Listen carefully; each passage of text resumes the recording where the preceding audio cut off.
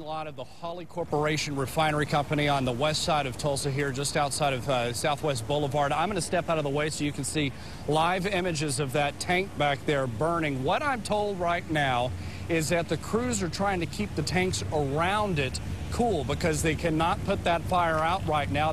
I'm told that there may be a problem. They don't have the actual foam to help kind of die some of those flames down. As you can imagine, there's probably a lot of fuel in those tanks right now. In fact, the officer that just ran across the parking lot here, he told me just a few minutes ago that he was actually on an armed robbery call, looks over, sees the refinery on fire, calls it in. The fire department already knew about it and was headed to the scene. As we pulled up, as you can imagine, there are dozens of fire trucks inside that facility right now, both with the Refinery Corporation.